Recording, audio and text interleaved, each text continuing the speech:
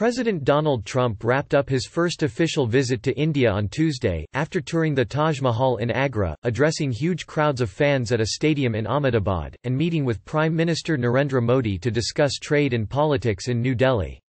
At one point, Trump praised the Indian leader for working very hard on religious freedom. But just 10 miles away, in the capital's working-class neighborhood of Maujpur, tensions boiled over into violence. At least 13 people, including Muslims and Hindus, were killed. Dozens more were badly injured. Residents attacked each other with petrol bombs, clubs, and rocks. Muslim-owned shops and mosques were looted, burned down, and vandalized. Police officers and paramilitary troops were called in, but some Muslims said the security forces didn't intervene to stop the Hindu mobs. The violence, which broke out Sunday and continued through Tuesday, was the deadliest communal clash the Indian capital has seen in decades. Yet Trump and Modi carried on with their scheduled lunch and meetings on Tuesday as if all was well.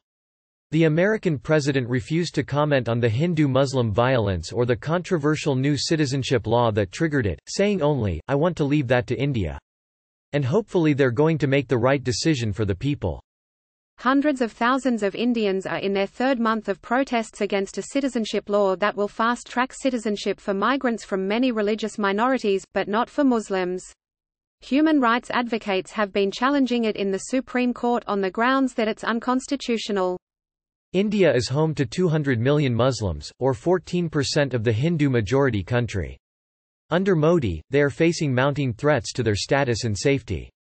The new law is closely linked with the National Register of Citizens, part of the government's effort to weed out people it claims are illegal immigrants in the northeastern state of Assam. Residents there have a limited time to prove that they are legitimate citizens, or risk being rounded up into massive new detention camps and, ultimately, deported. Modi's ruling Bharatiya Janata Party has said it plans to extend the NRC process to the whole country. With so many people facing the threat of detention and deportation, the United Nations and Human Rights Watch are warning that this could soon turn into a humanitarian crisis of horrifying proportions. All this has turned India into a tinderbox ready to ignite. The killing this week in New Delhi threatens to set off a larger conflagration in a country with a long history of Hindu-Muslim riots. The contrast between events that happened in parallel, a buzzy sightseeing tour for powerful leaders and a clash that's left more than a dozen people dead, is perhaps best conveyed by photographs. We've selected a few below.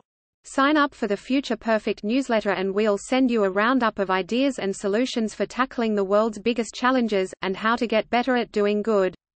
Future Perfect is funded in part by individual contributions, grants, and sponsorships. Learn more here.